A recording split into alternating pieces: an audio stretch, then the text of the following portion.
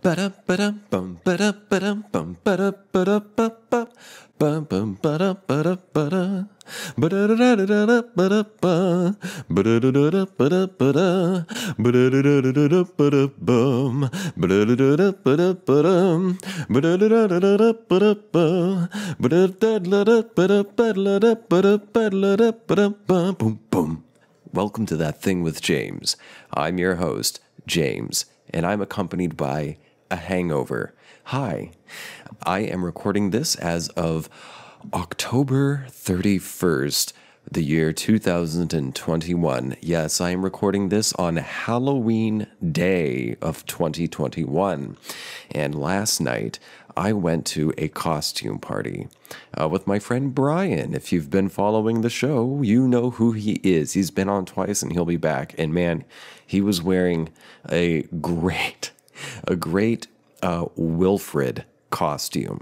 If you're not familiar, Wilfred was a show that used to be on, I think it might have been the IFC channel, but it was originally an Australian show.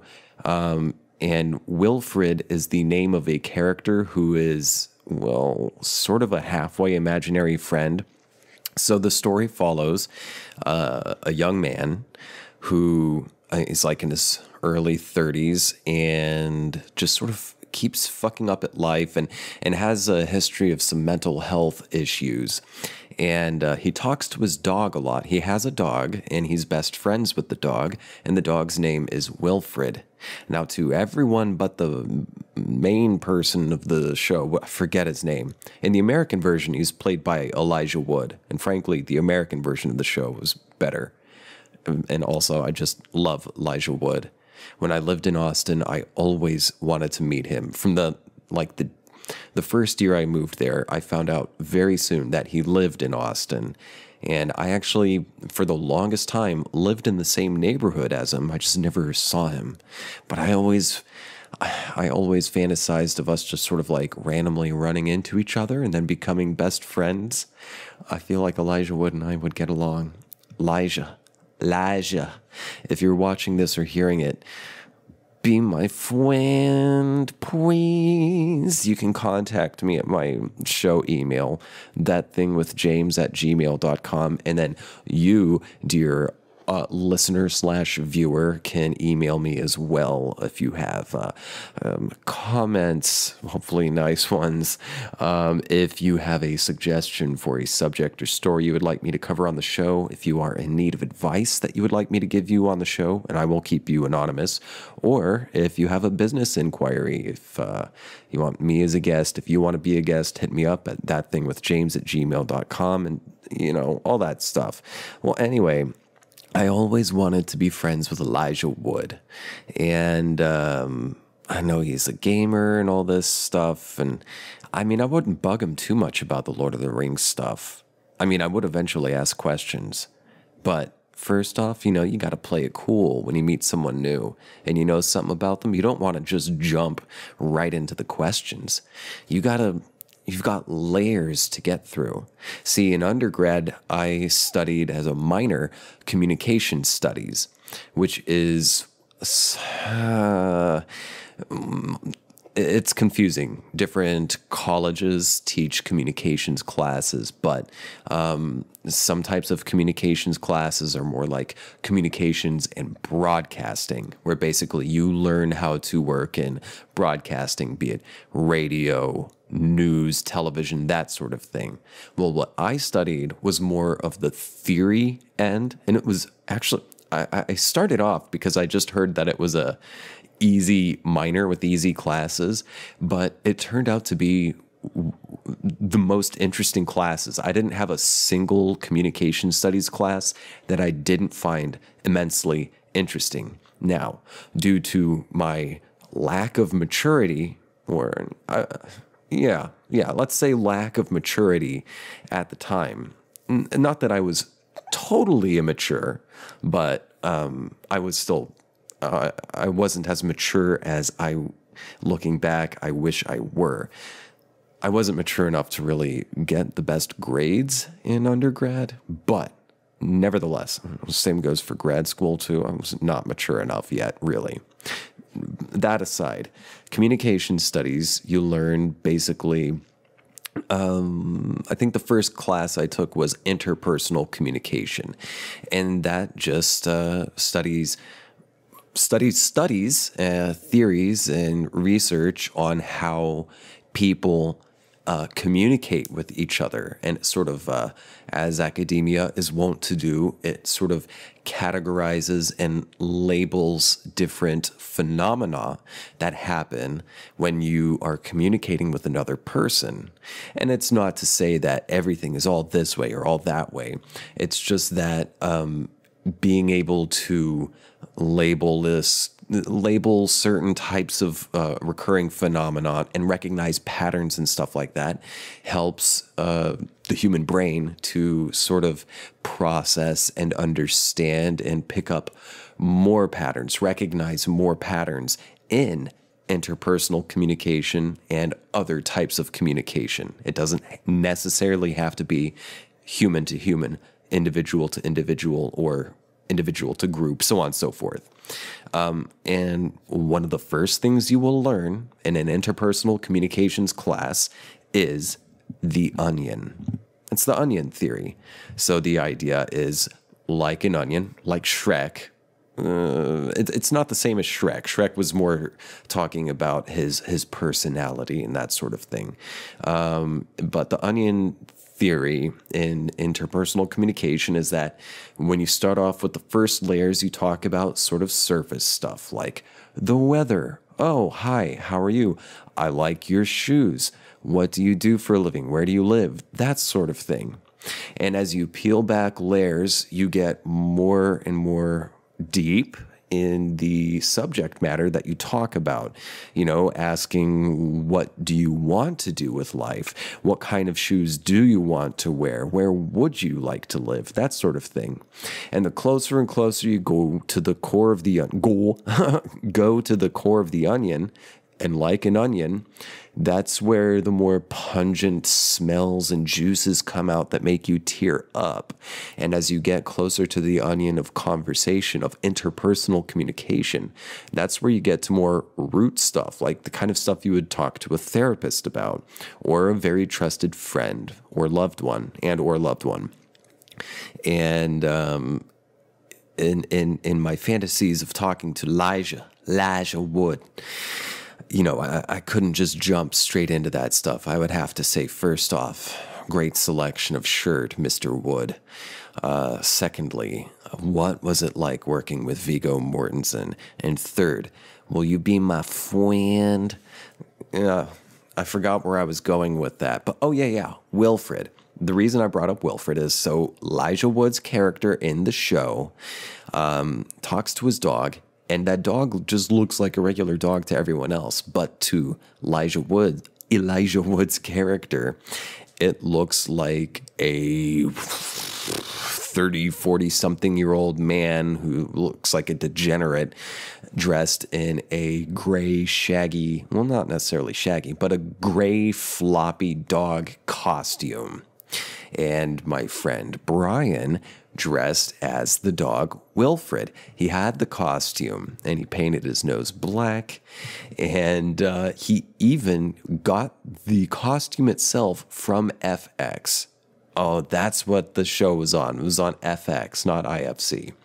He got it from the official Wilfred merchandise line on FX.com. So he was dressed as Wilfred.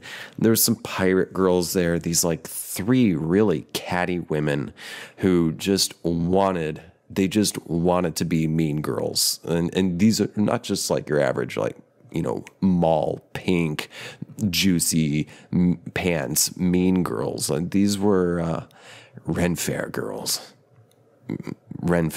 that wanted to, start shit. And they were just fucking belligerent and shrill and screaming, and it wasn't fun. But one of them had a great pirate costume and some very cool knives that were sharpened. I think she might have sharpened them herself, and I was impressed with it because goddamn, they were sharp and very cool. It was it was real metal knives, but it was sort of like a fake Damascus steel.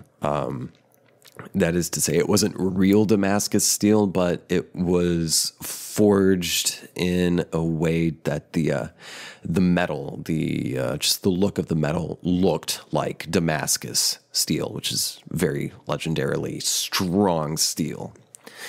And so I and Emily, we did not get but a 24-hour notice before the costume party. So I didn't have time to plan. I didn't have time to really get a costume together. And Halloween's my favorite holiday every year. So I love dressing up. And so we did go out and just get some like black finger paints, nail polish. Black nail polish and some other stuff, and just kind of went gothed out, I guess. And it was a good time. And I really didn't drink much at all, especially because I was driving. I hung out, drank water before driving.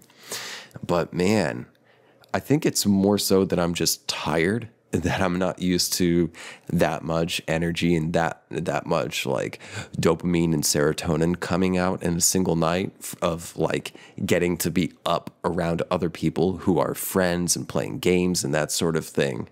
But it was a good time. It was a good time. And today I'm just kind of a little worn out in a fun kind of a way, not depressed. But it's good. It was a good time. So, if you're watching this, that's why I'm dressed down right now. Let's see.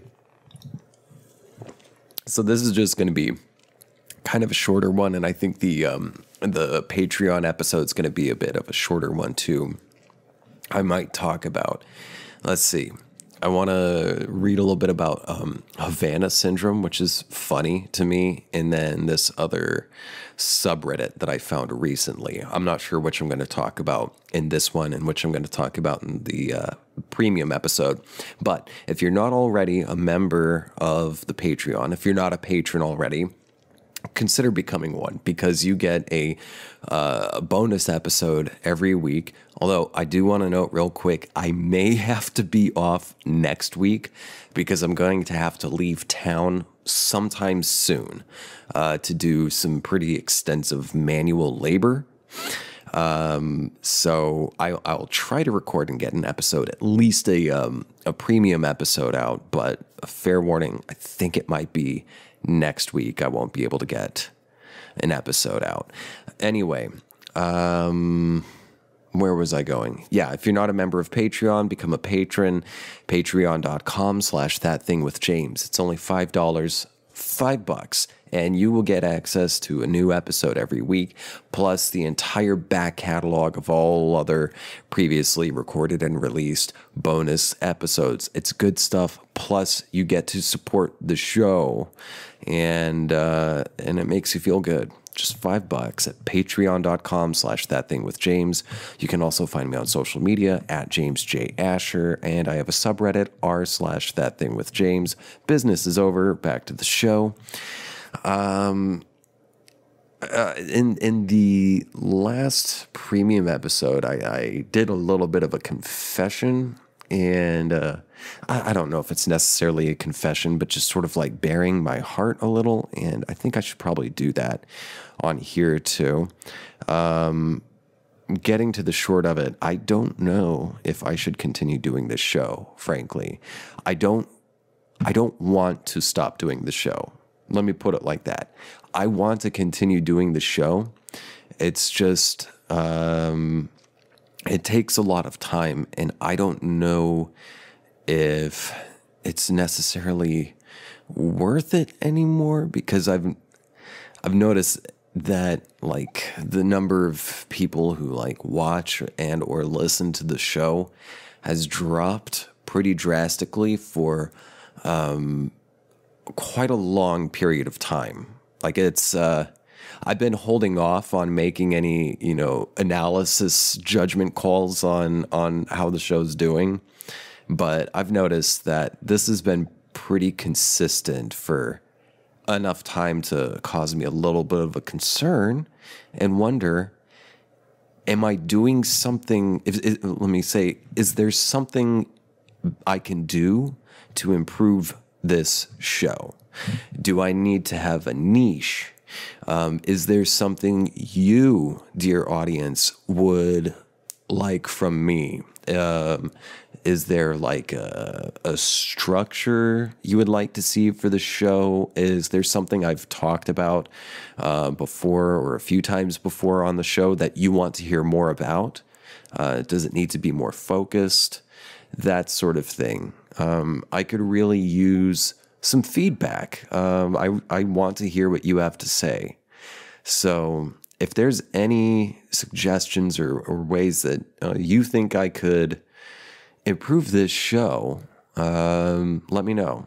Again, send me an email, ThatThingWithJames@gmail.com. But yeah, that's been on my mind. And I've also just sort of, as I talked about in the premium episode last week, I've been having a rough time, not going to lie. This week has finally been pretty good, but I've been going through like some kind of depressive spells. I wouldn't say I'm necessarily depressed. It's just I'm still very much adjusting to this new life in a new town. I had a lot of identity wrapped up in Austin and in my life in Austin. And with it ending so abruptly, I kind of didn't get a lot of closure or a chance to get closure, I feel like. And I've certainly tried to. I've certainly tried to logic my way into saying, okay, here's what was working in my old life. Here's what wasn't working. Here's what I can do now, yada, yada, yada. And this was all before I moved into this new space in which I am recording several months ago. You make plans and then you get somewhere and all of a sudden all the plans just go right out the window. And I had a lot of ideas and plans for when I got here. And then you have to start, when you're moving into somewhere new, and especially, hold on, I'll let this thing pass. Sounds like a life flight or something, maybe. You make plans and then it comes time, you're in the time and the place to enact those plans you had bouncing around in your head. But then when you get to the new place in this new time, you always find some new detail that you have to work out, like getting an address changed and fucking everything. Moving is very stressful, and it's even more stressful after you've gone through a fucking traumatic event that just ran you out of your home, took out a lot of your stuff, took out a lot of your relationships, a lot of your professional life. It was a lot to process, and I think I'm still processing it. And I do hope, and I feel like I am, I do hope that I'm starting to adjust to my new life here in Tulsa. I'm getting to see friends a little more occasionally. Looking back, I didn't get to see friends that often in Austin. And so that was one of the things I've wanted to change in my life, is just getting to see and hang out with friends more often. And so far that seems to be happening in Tulsa. So I'm happy with that. But let me tell you, losing the option of getting to act on screen, even if it's just for a stupid fucking commercial, having the opportunity, the chance that could happen, go away, that has been very difficult for me to deal with. And I'm still trying to figure out ways to cope with it.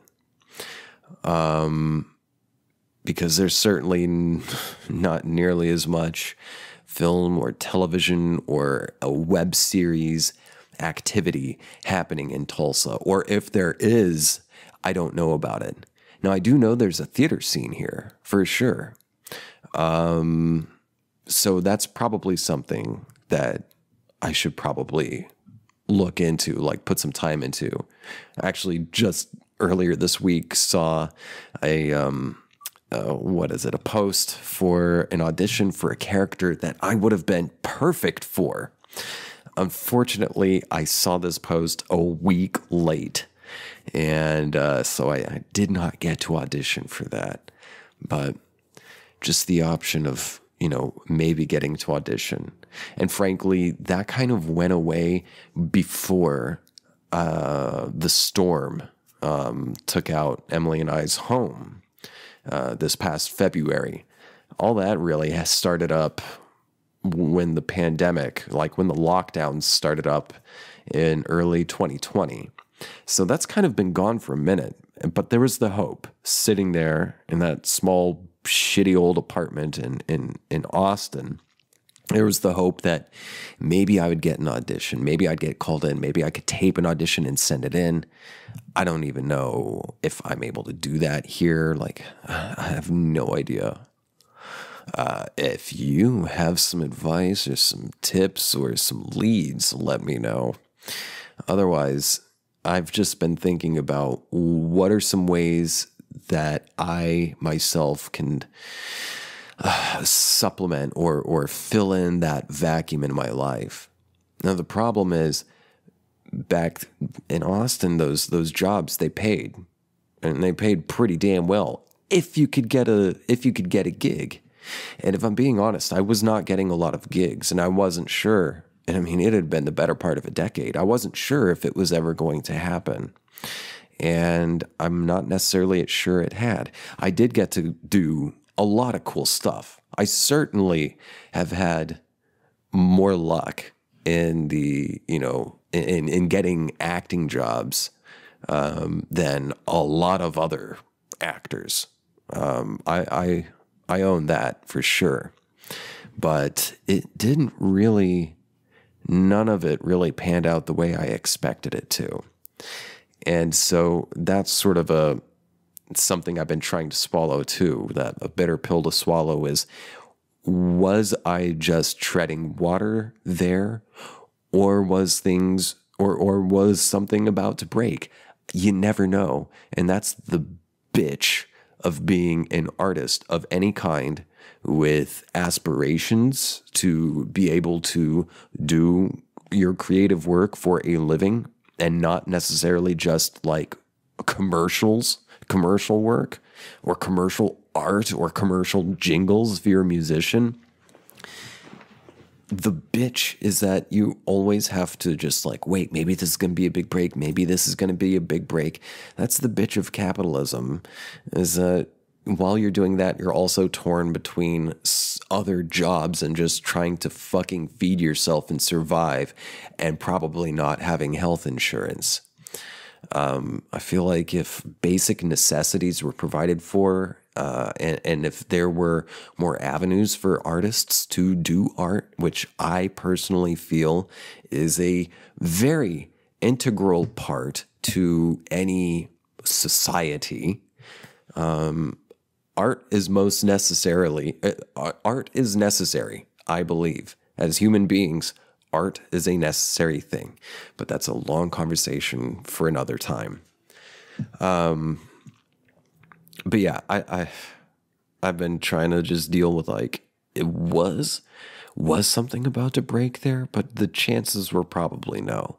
And I remember when I first moved to Austin, I thought I was just 3 years away from moving to Los Angeles. And, because I've got a master's in theater and I got into an agency real quick and everything, I thought things were going to turn out a lot differently. Turns out I was just, let's say, naive about the way things worked. You don't necessarily have to be the best. You just have to know the right people. And knowing the right people really is not up to you. That's purely luck. Do the work. It's basically What is it? What is it? What is it? When the train arrives is not up to you, but you've got to be ready to hop on. And that's where you have to hone your craft and everything, is being able to deliver, being able to show up. But that door opening, that train arriving, that opportunity, that's a whole lot of luck. And you can network and do all sorts of stuff that supposedly works for other fields.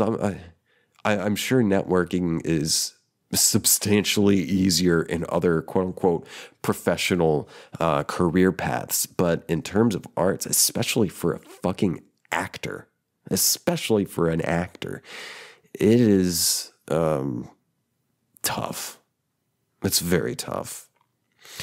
And I don't know that things were ever going to break for me. I always wanted a big break.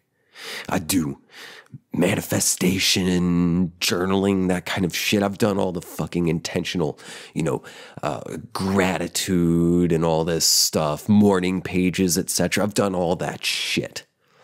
And certainly I've manifested other things, but like the big thing that I really wanted and still want, to be quite honest, I don't know if I was just deluding myself, if this was grandiose thinking. I have no idea. I have no idea. And because of the nature of the path I was/am on, I haven't gotten off it. I don't know if I can.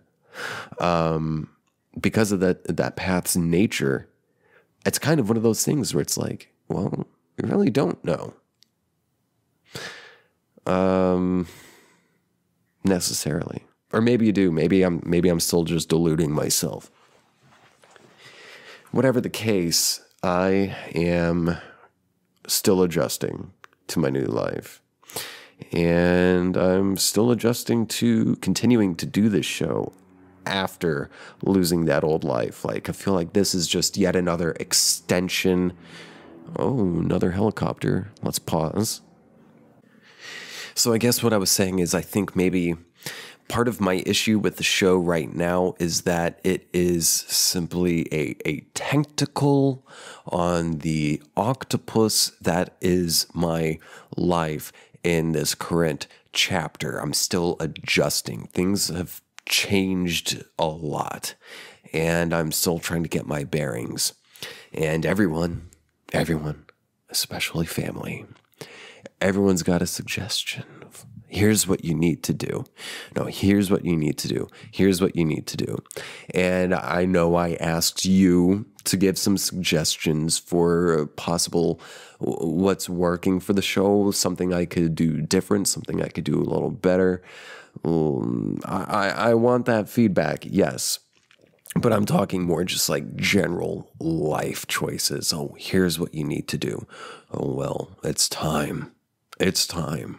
You're 33. It's been a decade. And look at you. What have you done? I've lost my home.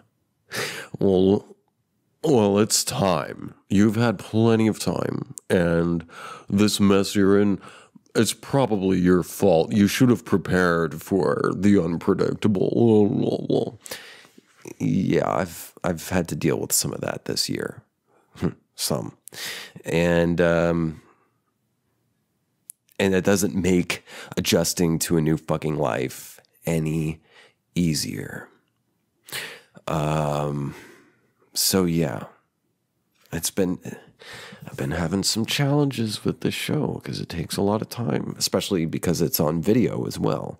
It takes a lot of time to do, and I don't know if it's necessarily worth it. And that's kind of how I felt about staying in Austin and acting. Was it necessarily working, or was I just spinning my wheels, wasting my time and energy, beating a dead horse? I don't know. I wish I had answers. Still getting comfortable. Sometimes I'm comfortable not knowing answers. Sometimes I'm not. I waffle between both options. Now, I say all that as I'm about to say, I also want to start a Twitch channel, which I do have a Twitch channel. I've gotten very first steps done with the streaming software. Excuse me, with the streaming software. I recently got a device that could work with my specific equipment so that I can stream video games, because I don't have a PC. I wish I did, but I don't have a PC, but I do have a game console. And very good friend did a very generous thing to me several months ago, this past spring. They sent me a video game capture card, an Elgato HD60S. And I did not have, at the time, my computer. I had equipment that was old and wasn't strong enough to even just stream on its own without fucking with a video capture card and all that stuff. But I have gotten some new equipment, but it did also require a new video game capture card. So I just got that. And what I'm saying is, soon enough, I want to and will start streaming on Twitch. I think my handle is it's twitch.tv/ThatJames, YEH, ThatJames, YEAH, ThatJames. Yeah, whatever. I'm not going to give you a link yet because I'm not really doing anything with it other than just trying to figure it out. But hopefully that's something fun to do that I don't expect too much out of. I know exactly what I want for my life. Oh, yes, I do. And in terms of manifestation, that kind of talk, these are big things, and maybe, and I know, I can logic shit to hell. I've got a fucking anxiety disorder, dude. I can logic shit to hell. But there's also the balance. There's the paradox of both logic and illogic. Another helicopter. Man, people are just having heart attacks this Halloween. So I think the Tulsa sheriff or whatever was right. People were sneaking their weed into Halloween candies. It never made sense to me that someone would waste their fucking drugs just to give it out to kids. It's no. Drugs can be pretty expensive. You don't want to just give that shit out because you want to use it. Why would you just go through the fucking trouble of putting drugs in candy and then just wasting it, giving it away to children of all fucking people? It doesn't make any goddamn sense. But the Tulsa fucking pigs were oh, well, you got to watch out for fake candy with weed in it, that sort of thing. I don't think anyone's giving that shit out. If it winds up in someone's bag, that was a mistake. The person who gave it out just got too stoned and mixed up which Reese's was the real one and which was the dank one. Anyway, where was I going with this? Video games. Yeah. Oh, I remember. Weird paradoxes, logic and illogic. And that's one of my favorite things to do, is to accept paradoxes in life, in existence, in the mind, in the heart, in the soul. And maybe my dreams will come true. Who knows? If we're working in the logic of manifestation kind of stuff, bigger things take time because all these different infinite big intricate parts have to move around in a certain way for your desire to manifest. Who knows? I'm not writing that off completely. All I'm saying is I'm impatient. And I've got fears and I've got hopes. And hopefully the hopes beat out the fears for sure. Anyway, I don't think I didn't cover Havana syndrome or anything. And I hope I mentioned at the top that this was going to be a shorter one because I'm a little hungover. I'm just jazzed up on a Monster Energy right now. So if you do want to hear about Havana syndrome, which is a very fucking funny thing to me, it's this sort of like mass hysteria that's happening within like the CIA and shit regarding like Cuba. It's more just fucking anti-Cuba psychosis. United States anti-Cuban psychosis, this Havana syndrome. I'm going to talk about that in the bonus episode. So again, if you're not a patron already, I encourage you, please, to help support me, but it also gives you more good stuff to consume. Go to patreon.com/ThatThingWithJames, just $5, and you get a whole fucking month of new episodes every week, except for possibly next week, but access to all the other bonus episodes for just $5 for a whole fucking month. A whole month, just $5. That's it. That's change you stumble across in the parking lot of the grocery store. So stick around. Patreon.com/ThatThingWithJames. Thank you for tuning in. I love you, and I hope to see you on the premium side. Bye.